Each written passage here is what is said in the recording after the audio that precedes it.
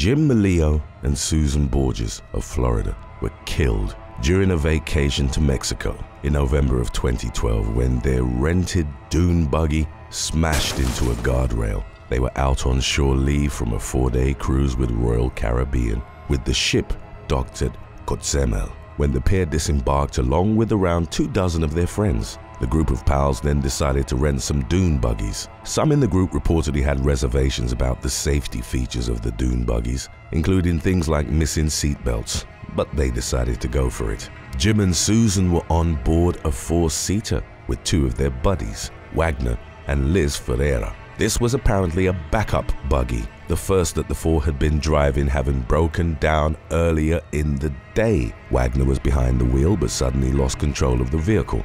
The rogue sandslider came to a final halt against a guardrail. The crash flung Jim from the vehicle while Susan was trapped in the back seat. Nearby friends from their group watched it all happen. Reports said that the buggy was driving along smoothly, then suddenly veered toward a nearby guardrail before finally colliding at high speed. The friends who were nearby, along with 2 critical care nurses that happened to be around, attempted to save the gravely injured couple, but their efforts were not enough. The 2 were dead on the scene. Stateside news of the incident spread quickly to Jim and Susan's vast friend group, who arranged a service not long after. According to these friends, the 2 souls that were lost were known to be kind and generous, and to have a zest for life that was not commonly seen in ordinary people. Mexican authorities, meanwhile, looked into the accident and ultimately decided that no fault could be found. News reports south of the border said that Wagner and Liz had been booked in connection to the accident, but this proved untrue when they returned to the States in short order. Number 25. Stacy and Jesse Ropos. Winnipeg couple Stacy and Jesse Ropos left for a long-delayed honeymoon in Mexico with no idea that Stacy would be coming home without her husband of 8 years. On January the 13th, 2023, Jesse was killed in a fight in the bar of the hotel that the couple was staying at. The tragedy took place mere hours before the 2 were set to conclude their first major trip together and head back to Canada. The 2 went to the bar together to cap off the night and their vacation. When Stacy decided she'd had enough and retired to their room, Jesse decided to stay. At some point after she left, Jesse reportedly got into a fight in the bar. He was ejected, but met with a local friend and calmed down. He was allowed back into the bar at this point, but once he was inside, the fighting started up again. When he was removed, this time, hotel security was said to be holding him down. A man who was later identified as the bar supervisor joined the fray outside, putting Jesse into a chokehold. From what Stacy was told, the choke was meant to be a sleeper chokehold, but something went wrong. Stacy was awoken by hotel staff after the incident and brought out from her room. Staff took her to the scene and explained what had happened. She ran to her unresponsive husband beyond tape put up by police officers who had responded to the violence. Jesse was pronounced dead on the scene. Stacy told CBC News about the harrowing ordeal. She highlighted that the hardest part was having to break the news to the pair's 3 children. To add insult to injury, the cost of transporting Jesse's body back to Canada went beyond what the Ropos' travel insurance would cover, forcing Stacy to ask for help and open her own wallet to get her husband's body back to his homeland and begin preparations for the funeral service. The 2 hotel employees said to be directly involved were arrested. A preliminary hearing was held in Mexico, which Stacy attended remotely. To date, Quintana Roo's state officials, including the Attorney General's office, have been tight-lipped with any further details about the case. Number 24. El Paso couple bagged up. On January 16th, 2023, a couple from El Paso, Texas, were found tied up, gruesomely dismembered in bags along the side of the road. Yulisa Ramirez and Nohemi Medina Martinez met their end in the Mexican city of Ciudad Juarez, where they were visiting relatives. They were survived by 3 children whose fates, as of this writing, are unclear. El Paso, where Ramirez and Martinez reportedly lived together, is directly across the Rio Grande from Ciudad Juarez. The two had been married in 2021. The pair were last seen by relatives the day before the discovery on a Saturday. Their bodies were found along the Juarez-El Porvenir highway on Sunday, and 2 more victims were discovered that Monday in eerily similar shape. Through unspecified means of investigation, local authorities in the state of Chihuahua named 2 suspects, 24-year-old David R.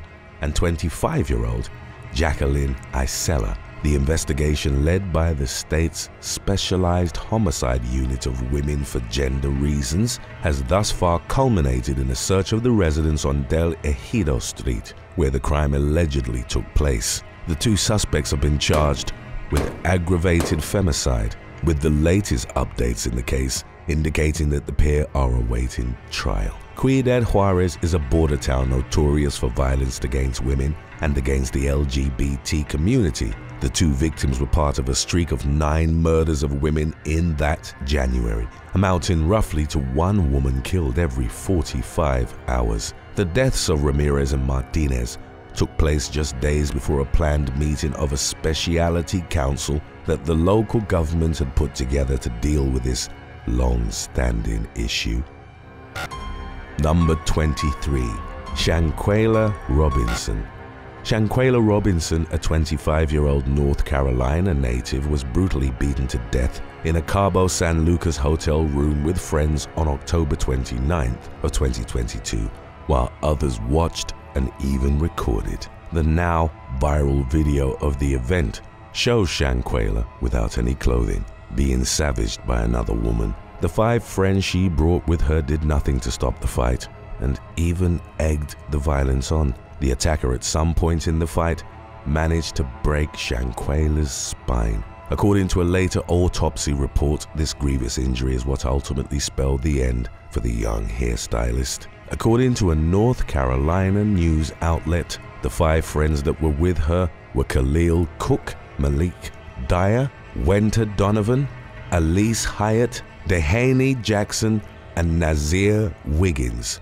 Cook called Salamondra Robinson, the victim's mother, to say that she was under the weather and apparently suffering from alcohol poisoning. A panicked call later on informed the victim's parents that there were multiple ambulances on site and efforts to resuscitate Shanquella were underway but not going well. Medics' best efforts were not enough, and Robinson was pronounced dead at the scene.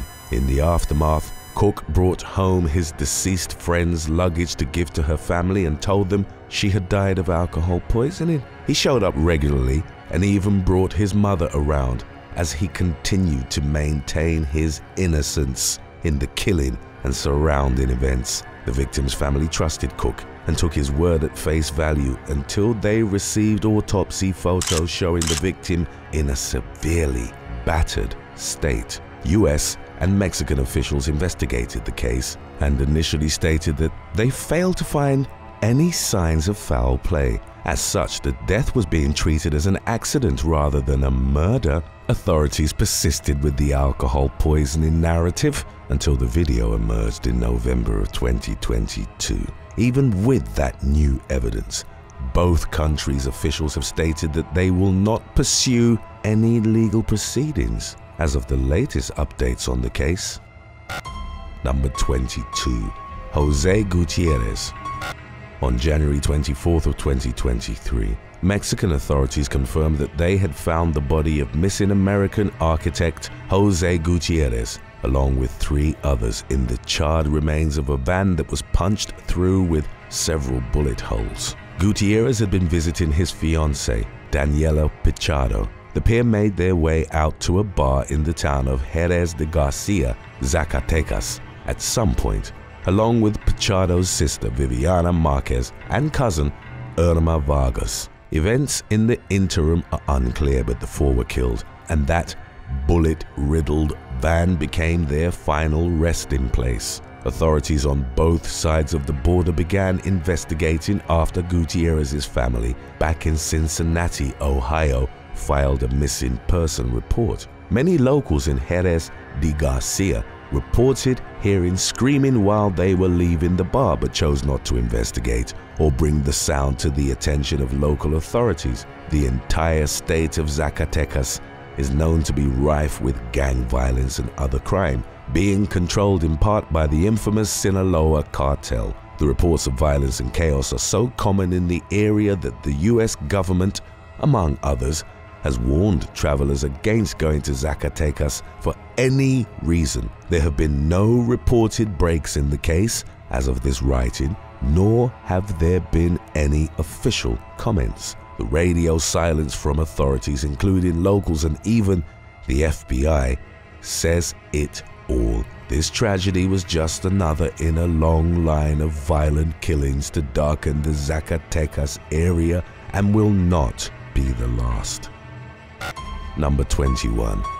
Kailani Boo and Angelai Riot. Two eerily similar killings happened 2 years apart and saw two Instagram influencers, Kailani Boo and Angelai Riot, shot down in the prime of their lives by gangs with cartel ties. The two killings occurred in bars that were located near tourist hotspots. Even the two women's follow accounts were similar at the time of the murders, with Kailani Boo pushing 60,000 on her home platform and more than double that on Facebook, and Angelai Riot floating near the 45,000 mark on Instagram. That, though, is where the similarities largely end. Kailani Boo met her end sometime in July of 2019, and it took Mexican authorities until August to release details on the murder. The influencer was known for pushing for street cred alongside traditional Instagram clout, and had even posed with guns on at least 2 occasions. She was rumored to have ties to local cartel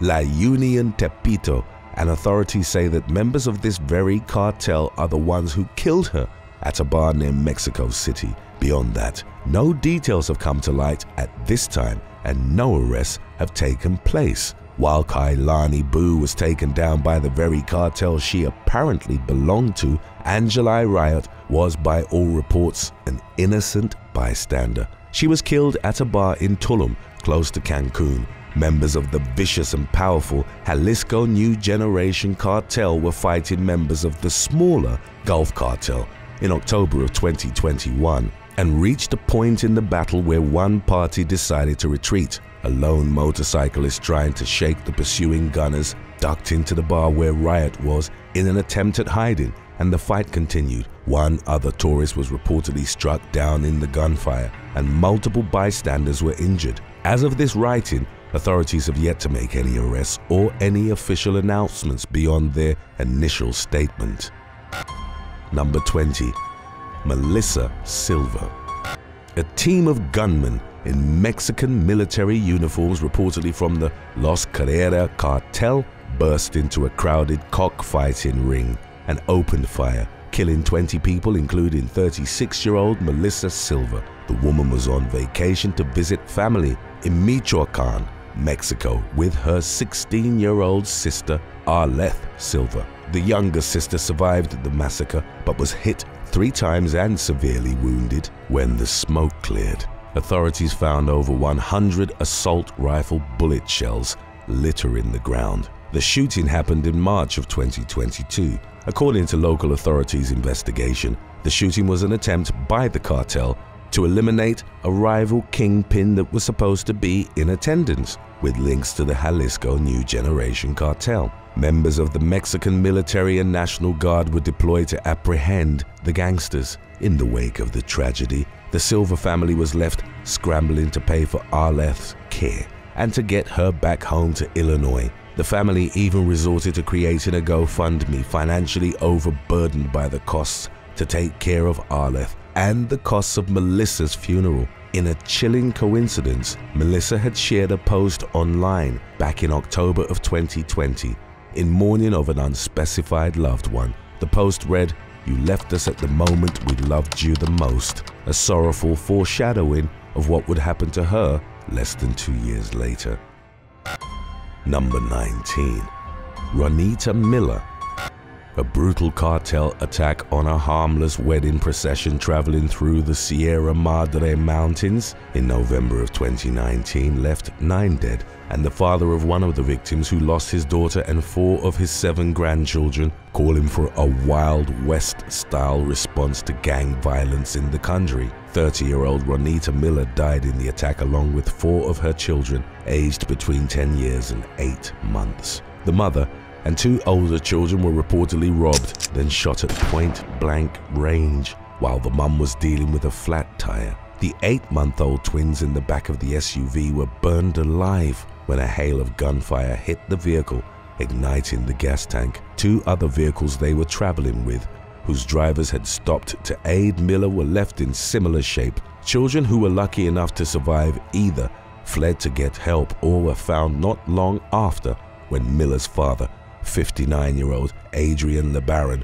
arrived on the scene. The man took great pains to collect and preserve evidence at the scene after getting there long before authorities then turned over his findings to the FBI. Mexican authorities claimed that the attack was a case of mistaken identity. They believed that the cartel members had mistaken the procession of SUVs for a rival gang. LeBaron, on the other hand, believes that his family is one among many Mormon families targeted due to their refusal to allow the cartels to work freely in their hometowns. He went on to say that the Mexican government's response to ongoing gang violence has been wholly inadequate, and in the area where the attack took place there are only scattered police forces belonging to local towns. According to him, a more centralized and direct application of manpower and firepower would be needed, and he called for locals to rise up and take arms against the cartels that continue to brutalize the populace. In essence,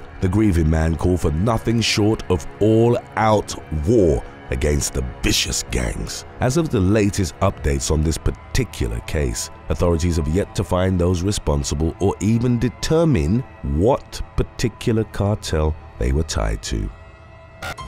Number 18. Heathcote and Lutz. On June the 14th of 2023, 2 American tourists, 41-year-old John Heathcote and 28-year-old Abby Lutz, were found dead in their luxury hotel suite in Baja, California. According to local authorities, the cause of death was intoxication by some unknown substance. This was changed from an earlier prognosis, an equally vague statement that the pair had been done in by the inhalation of an unknown gas. The 2 victims bore no marks of violence on their bodies, and their room showed no sign of struggle. When authorities discovered the pair around 9 p.m., they were estimated to have died some 10 hours before. The investigation into the matter is ongoing, but one of the most likely culprits is carbon monoxide poisoning. This reportedly happens with some regularity in Mexican lodgings, even among luxury hotel brands. In this case, the site of the tragedy was the Hotel Rancho Pescadero, a Hyatt property, where rooms can reportedly cost $500 per night. As of this writing, the company has not yet commented on the case. Number 17.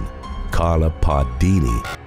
Mexican TikTok influencer Carla Pardini answered a phone call on September the 20th of 2022, and when she stepped outside as the caller had requested, she was met by a hail of bullets. The 21-year-old was killed just outside her home in the affluent city of Culachán, the capital of Sinaloa, Mexico. The call came in at about 10:30 p.m. according to the victim's mother. The odd hours and mysterious request weren't enough to dissuade the Web 2.0 star, suggesting she may have known the caller. She ultimately walked out to the intersection of nearby streets Catedraticos and Ignacio Lopez Reyon, and the neighborhood became her final resting place. Authorities have yet to make any arrests as of the latest available updates. There had apparently been scattered reports of unknown individuals walking the surrounding area in the days leading up to the murder,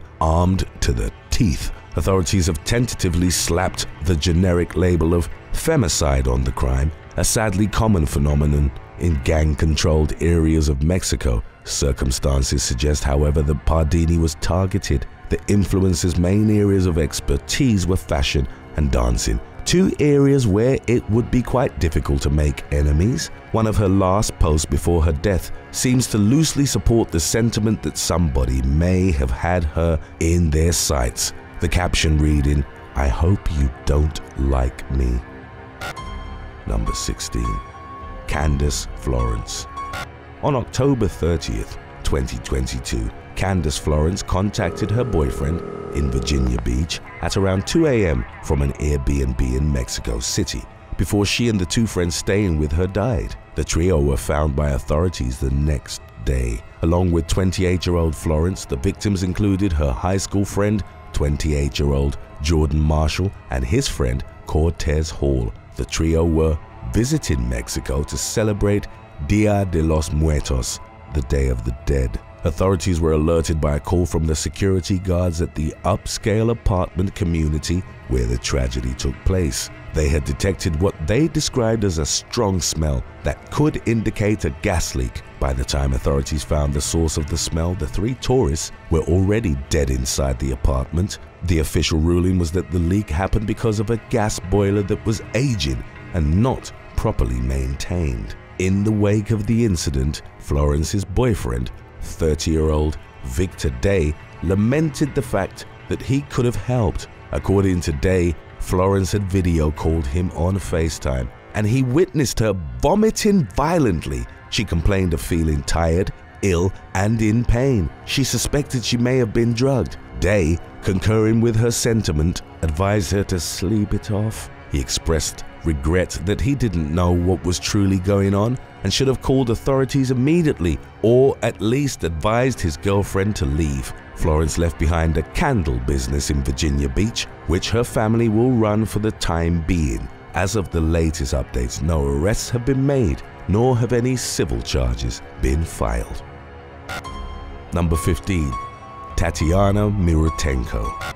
In July of 2017, Tatiana Mirotenko went to Acapulco with her husband to celebrate their first wedding anniversary and was gunned down outside a bar. She had gone into the upscale establishment expecting the same joyous experience she had on numerous vacations to Mexico since childhood. That was how things played out until she left the bar. Two speeding motorcycles zoomed by the bar, their riders firing guns at unknown targets. One of the bullets struck 27-year-old Mirotenko and she died instantly. Speaking to a news outlet, her father tearfully reported that her killers were never found. Mirotenko was merely one of over 15,000 homicides reported in Mexico that year. Of those, 953 happened in Acapulco, a popular tourist destination. Officials downplayed the severity of the violence, claiming that the vast majority of Mexico's 35 million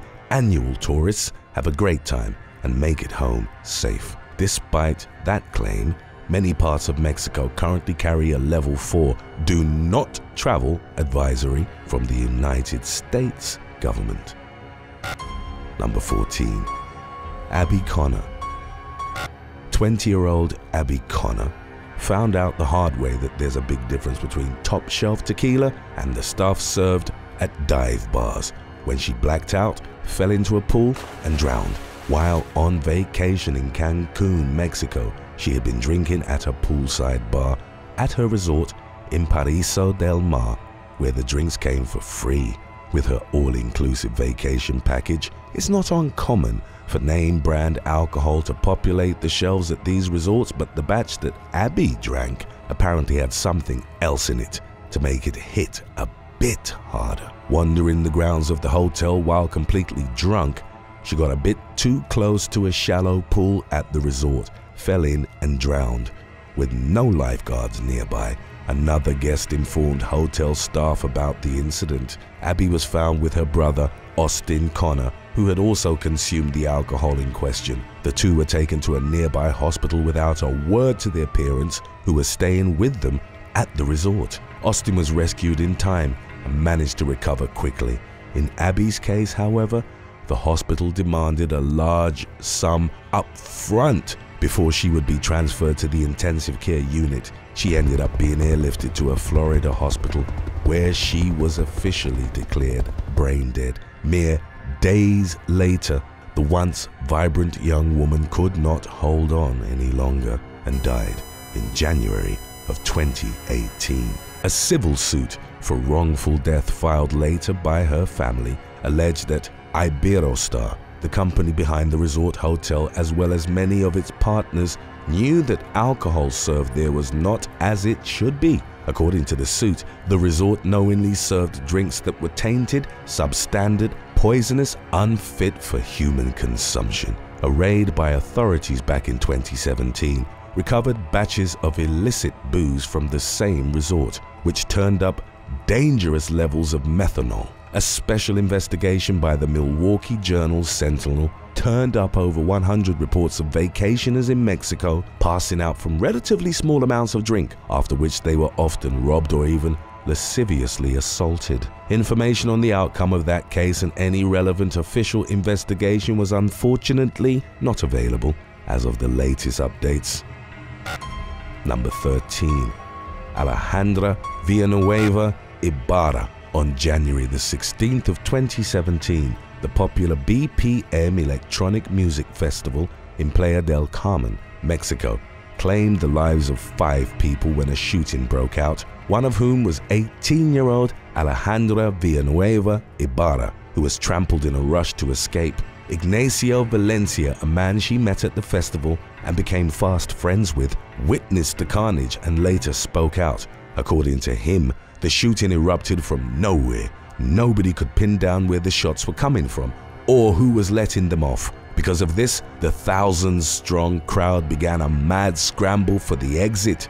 He was alongside Ibarra while the teen tried to escape and watched the panicked throngs stomp the life out of her. Alejandra, a native of Denver, Colorado, left behind 2 siblings and a sickly mother. The family depended on her income, prompting her brother to set up a GoFundMe page after her death. The page was set up with a $10,000 goal to help get the girl's body home for a proper funeral and to help the family cope with the financial loss and subsequent transition of no longer having her income to fall back on. The page has exceeded that goal by about $5,000 as of this writing. Whether they got her body back as well as what actions authorities may have taken is unclear. According to the latest available updates, the Mexican consulate was not being helpful with the family's plight.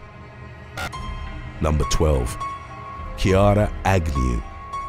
In March of 2023, a dream trip to Playa del Carmen for 23-year-old Kiara Agnew became a nightmare when she wound up dead and her boyfriend, Ryan Friesen, was detained in connection with her death. Details in this case are sparse, but the Canadian woman was found dead in her room with her boyfriend nearby, who was a player in the Dawson Creek Canucks hockey team. Her body bore marks which indicated that a violent struggle had taken place before she died. Authorities did not name the person they detained, but did mention that he was a foreign national.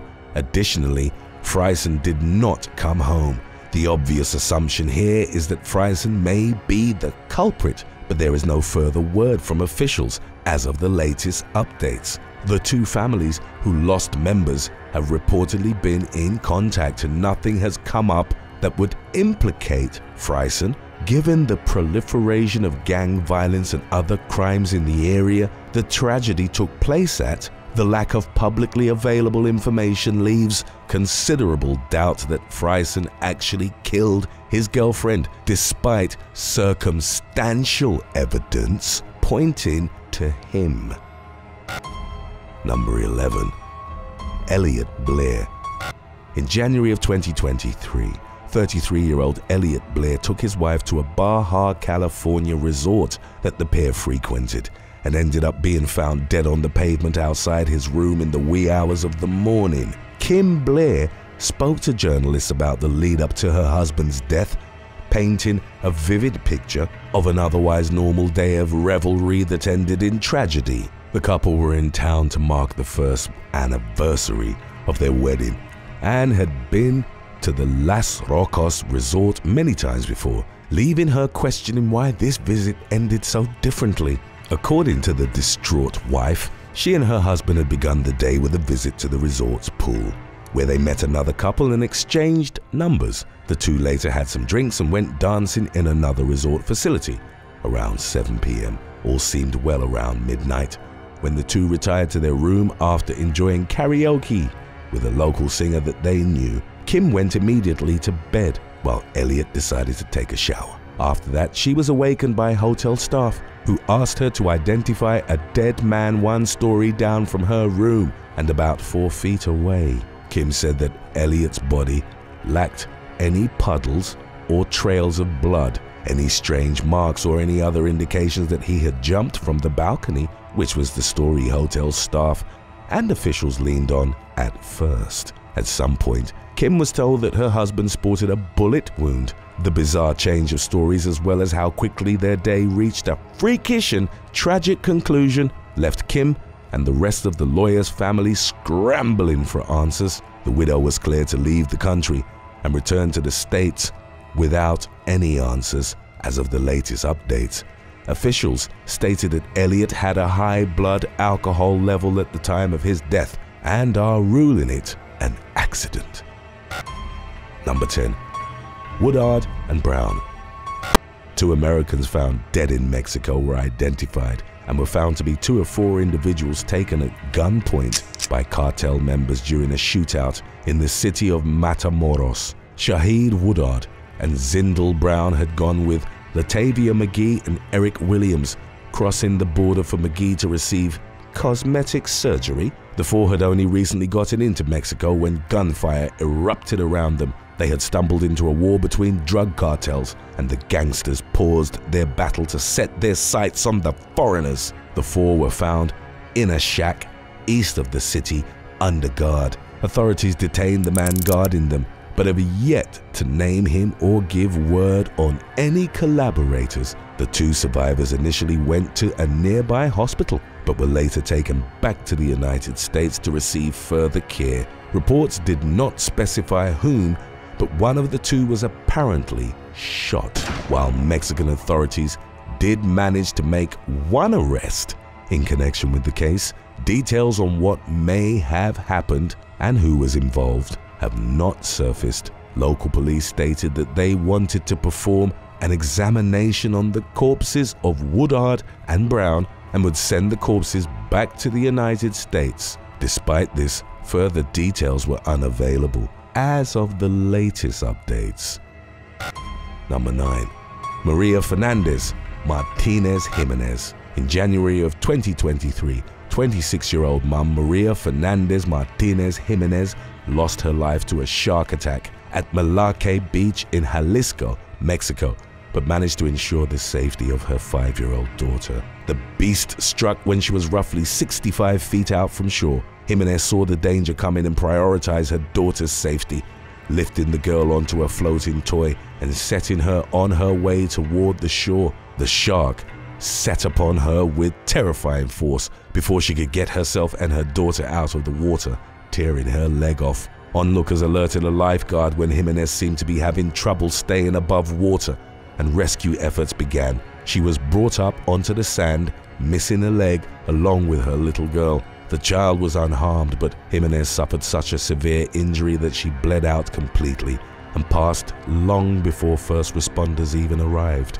In response, local authorities called off an aquatic race that was supposed to happen that day and temporarily barred access to the beach.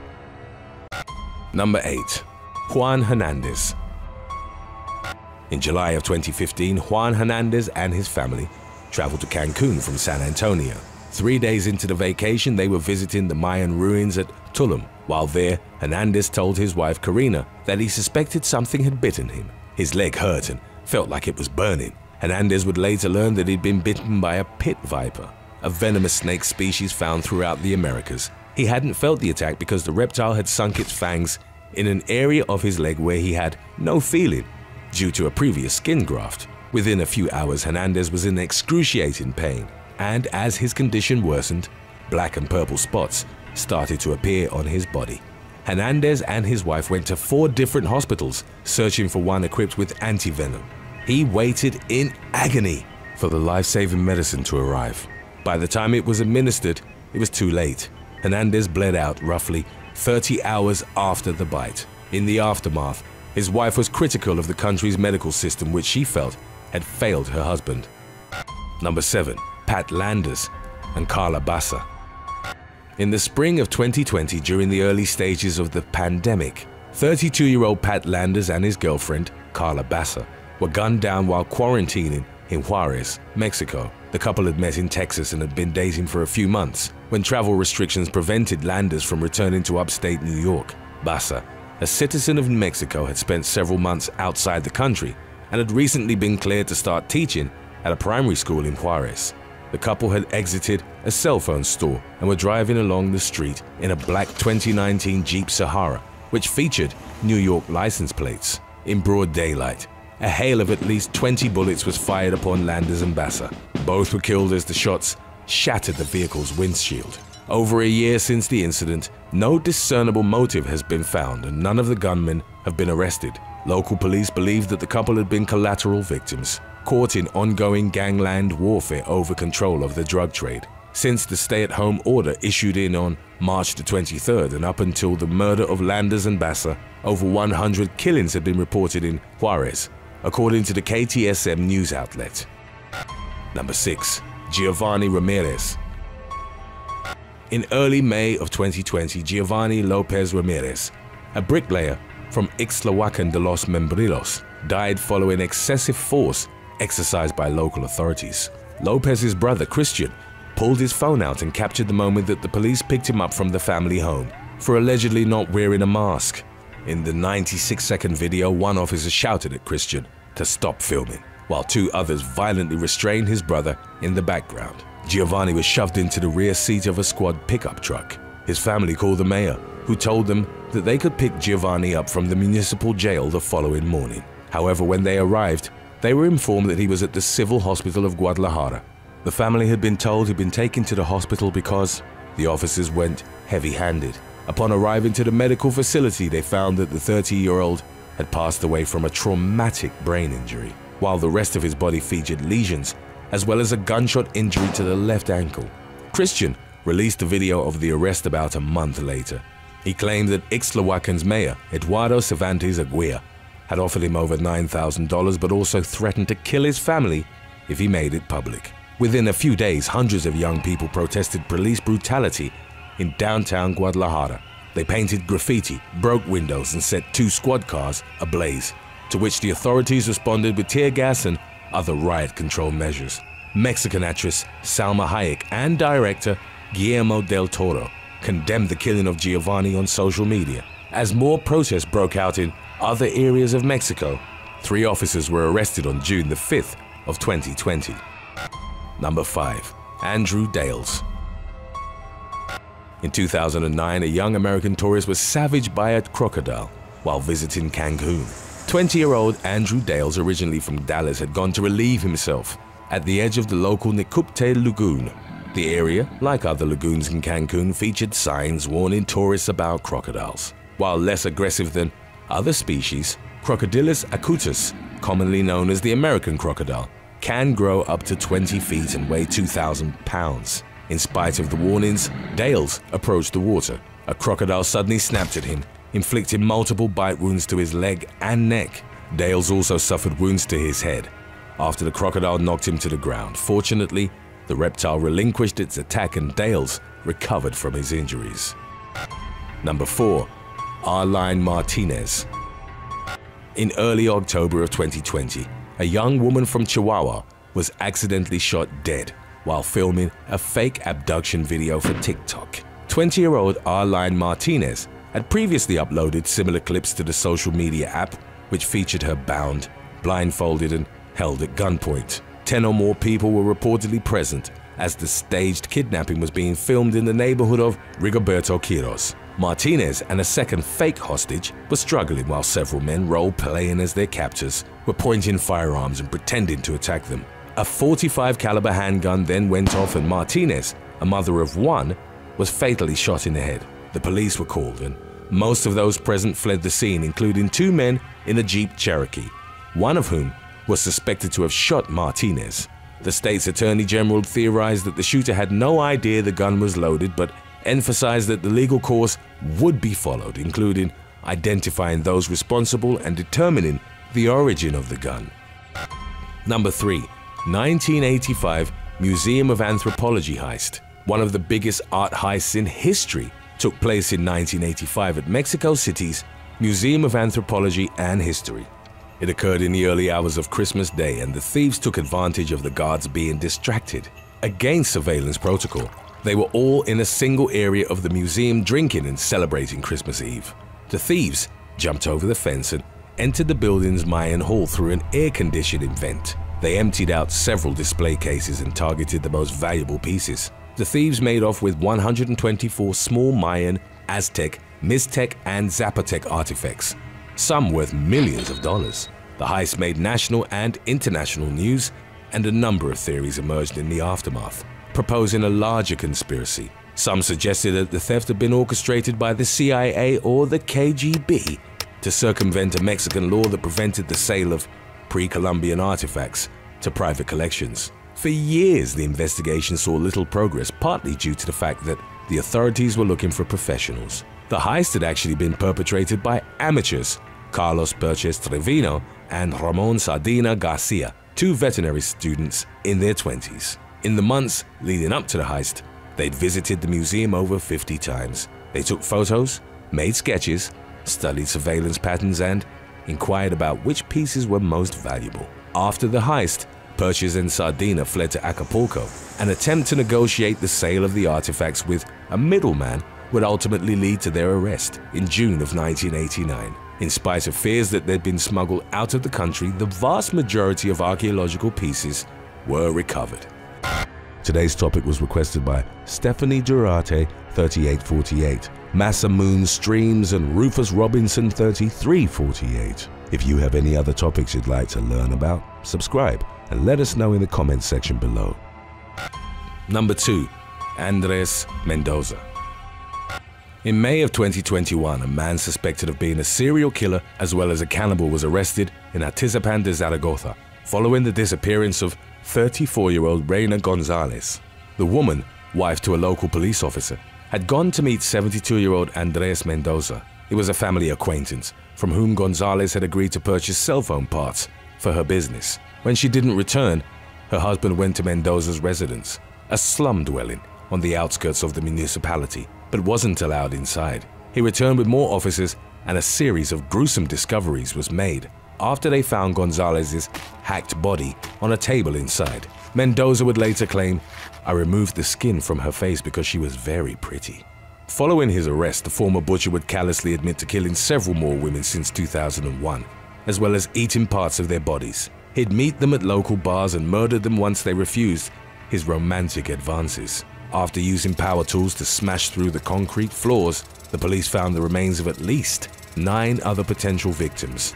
Some of their personal belongings, video recordings of them dying, but also a notebook with the names of 29 women. Even though he'd confessed to murdering and dismembering 6 women, the police suspect that Mendoza might actually be among Mexico's most prolific serial killers. His trial and the investigation are ongoing. Stick around after number 1 if you'd also like to watch our episode on when the United Kingdom goes wrong. Number 1. Juana Barraza. Juana Barraza, known as La Mata Vajitas, or Old Lady Killer, was arrested in 2006 for a series of murders spanning 8 years. Barraza had grown up with an alcoholic mother. She reportedly traded Barraza for 3 beers to a man who abused her and by whom she became pregnant with a son. Later in life, Barraza developed a strong interest in lucha libre, Mexico's variant of professional wrestling, fighting under the name Lady of Silence. Her activity as a serial killer began in the late 1990s. By Barraza's own admission, the trauma of her upbringing influenced her victim selection, all of whom were women aged 60 or over. She gained their trust, often posing as a government official offering welfare programs. The women were then strangled or bludgeoned to death before being robbed, As late as the summer of 2005, the authorities dismissed reports of a serial killer as sensationalism, an aspect for which they'd subsequently be heavily criticized by the media. By late fall, the police recognized they were dealing with a killer whom they suspected was actually a man disguised in women's clothes. In January of 2006, the police arrested Barraza in a borough of Mexico City as she was fleeing the home of her latest victim, an 84-year-old woman whom she'd strangled with a stethoscope. Barraza closely resembled a composite model of the killer's features, and fingerprint evidence linked her to another 10 killings of a suspected 49 in total. On March the 31st of 2008, she was found guilty on 16 charges of murder and aggravated burglary, including 11 separate counts of murder. She was sentenced to 759 years in prison. Number 8. Mark Dixie.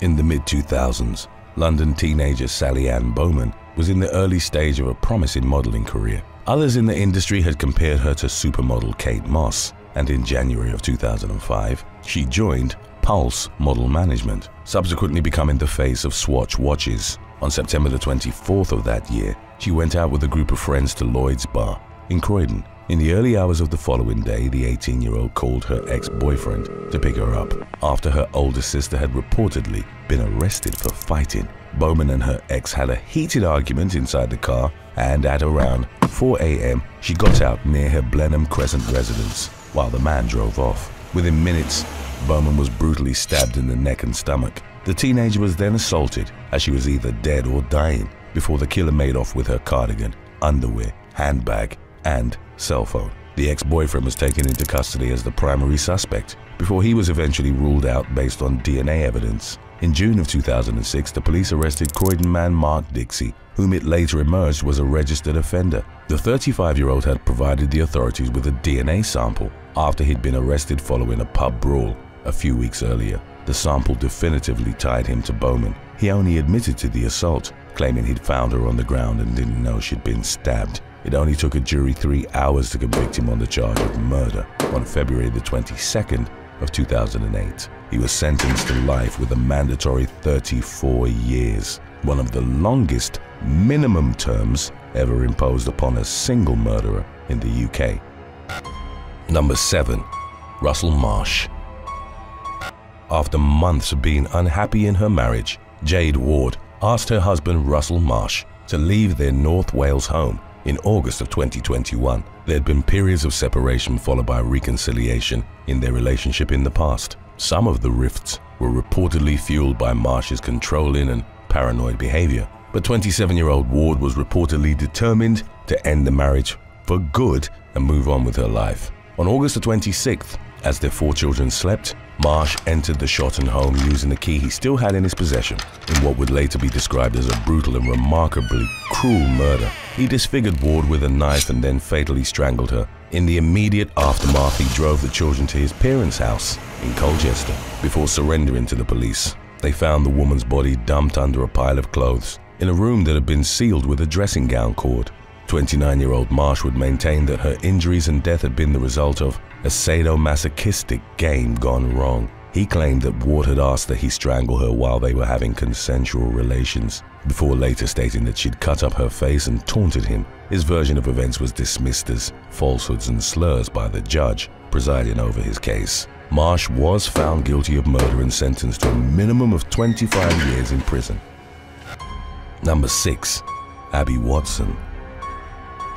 In February of 2018, Welsh woman Abby Watson and her boyfriend were at a pub in Newport, where the former was involved in a brutal altercation with another woman. Watson's boyfriend had lost his wallet, and the couple asked 26-year-old trainee beautician Demi Marshall if she'd seen it. The innocuous question enraged the woman, who started screaming at Watson. When the latter went to confront her, Marshall smashed a wine glass on the bar and in a split second forcefully pushed it into Watson's face before dragging it across her cheek. The victim began bleeding profusely and passed out, causing her boyfriend to fear for her life. While she waited for an ambulance, others in the pub started wrapping coats around her, as due to the shock, she'd begun shaking uncontrollably. Watson received 2 blood transfusions and at least 65 stitches during an operation to mend her severe face wounds. She had also suffered an eye injury and a fractured cheekbone in the attack. The 22-year-old experienced extensive mental anguish during her recovery after being left with large scars on her face. The woman reportedly felt like her life is over, started taking antidepressants, suffered from nightmares, and took down the mirrors in her house so as to avoid reliving her ordeal. Marshall was subsequently found guilty of wounding with intent to inflict grievous bodily harm and sentenced to 6 years in prison. Number 5. Nicholas Foy. After consuming a life-threatening amount of alcohol and cocaine, an Englishman stabbed a French tourist to death in Eltham, southeast London, on August 11th of 2017. Accomplished triathlete Laurent Volpe, aged 49, was on a 2-week holiday with his wife and 2 children. He stepped outside to get some food when Nicholas Foy, a man in his late 30s, started following him. Foy, who was only wearing a pair of pink shorts at the time, plunged a large kitchen knife into Volpe's stomach in a random and unprovoked attack. The blade punctured the Frenchman's liver. He was taken to King's College Hospital, where he passed away 3 days later in spite of having received a liver transplant. In the immediate aftermath, Foy shouted at witnesses, "Do you want some?" before he was captured by CCTV, fleeing the scene of the stabbing. He was approached by law enforcement shortly thereafter and punched an officer before he was subdued with a taser. He was taken to a hospital for self-inflicted injuries to his foot, which he'd gouged with the knife, believing there was a bomb inside. While at the medical facility, Foy headbutted another officer before he was sedated by staff. During the trial that followed, he blamed his behavior on the drugs and alcohol binge, but was ultimately ordered to serve a minimum of 17 years in prison. Number 4. Graham Williamson.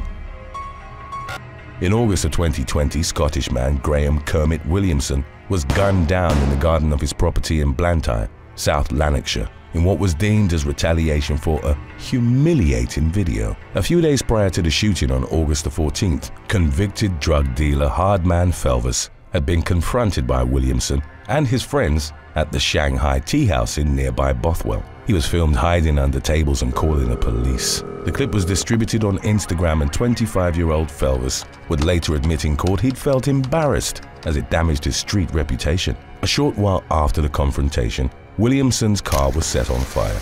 Felvis teamed up with fellow reputed drug traffickers Thomas Durris and James Bailey, both in their late 20s. The trio rented a flat in Edinburgh as a meeting point, traveled to Glasgow, where they purchased balaclavas, and then used a stolen car with fake plates to approach Williamson's Blantyre residence. On August the 17th, Durris allegedly acted as the triggerman. CCTV footage captured him approaching Williamson from behind and shooting him in the back with a sawed-off shotgun. He then got into the getaway car driven by Bailey, and upon reaching Edinburgh, the 3 men reportedly boasted about the killing. All of their actions were subsequently retraced by law enforcement. The 3 men were arrested, found guilty of murder, and sentenced to life in prison, with minimum sentences of 23 years for Felvis and Durris, as well as 21 years for Bailey.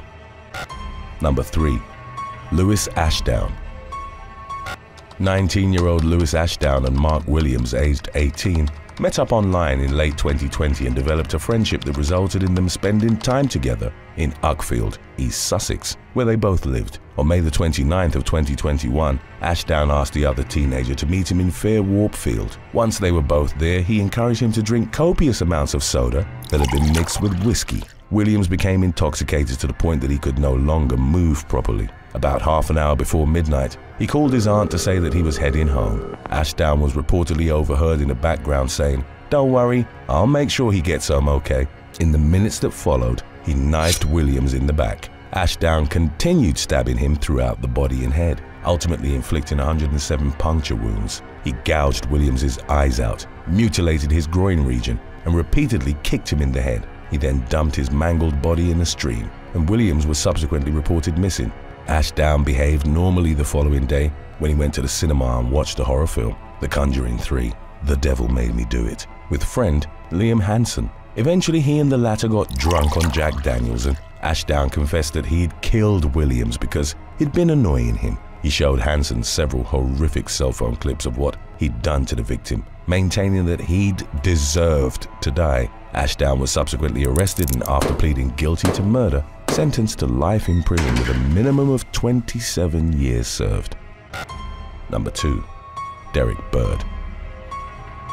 On June the 2nd of 2010, over a 15-mile stretch of coastline in Cumbria, England, taxi driver Derek Bird carried out one of the deadliest mass shootings in UK history. There was a combination of factors that had led to the 52-year-old's mental breakdown and ensuing killing spree. A Thai woman whom he'd met on holiday to Pattaya had ended their relationship via text message after he'd sent her over $1,000. He bore a grudge against his Sellafield nuclear power plant, from which he'd been terminated amidst allegations of theft. He was investigated for tax evasion and also involved in a will dispute with his twin brother David, who would become Bird's first victim. The man traveled to his brother's home and shot him 11 times in the head and body with a .22 caliber rifle. He then killed the family solicitor, Kevin Commons, whom he'd also held responsible for the ongoing legal dispute. Bird gunned him down with a sawed-off shotgun and then a rifle at his Frizzington residence. He then shot at several fellow taxi drivers, killing one and severely injuring another and his passenger.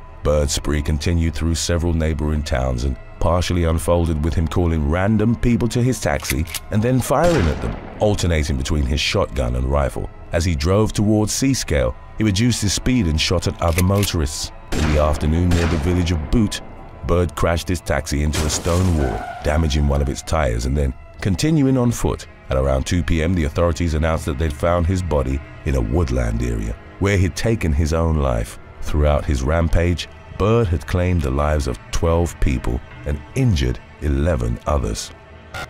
Number 1. Robert Maudsley.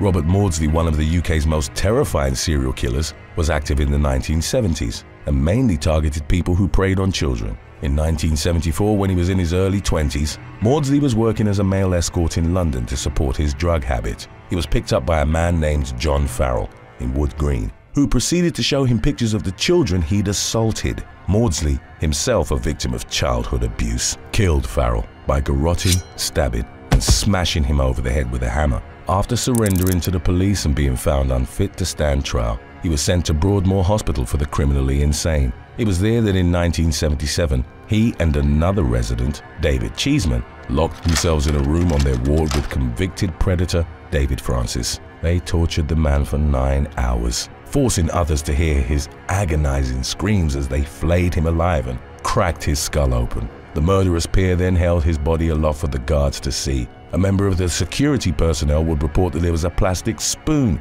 sticking out of Francis's head. It led to rumors that Maudsley had eaten part of his brain, and he was henceforth known in the press as Hannibal the Cannibal or the Brain Eater. An autopsy confirmed that he'd never cannibalized the victim but had turned the spoon into a weapon, which he'd used to stab him in the brain through the ear. Maudsley was transferred to Wakefield Prison with the recommendation he never be released. The following year, he killed 2 inmates in one day.